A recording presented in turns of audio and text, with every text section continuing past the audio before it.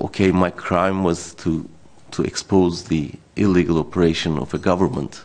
I can accept this crime. Accept this crime. Accept this crime.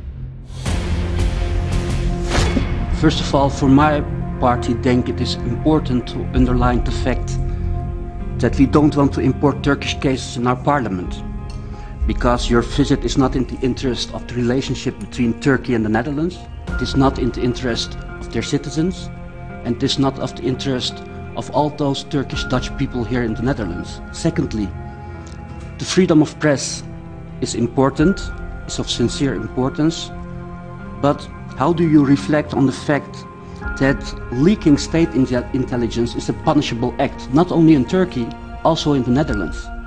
In the Netherlands you can get a sentence of 15 years of prison when you leak state intelligence. It is our punishment. What you are doing is that you are giving a podium for people who are bashing Turkey and who are bashing Turkish citizens here in the Netherlands. Mr. Kuzu, I would the latest thing I would like to say Mr. is... Mr. Kuzu,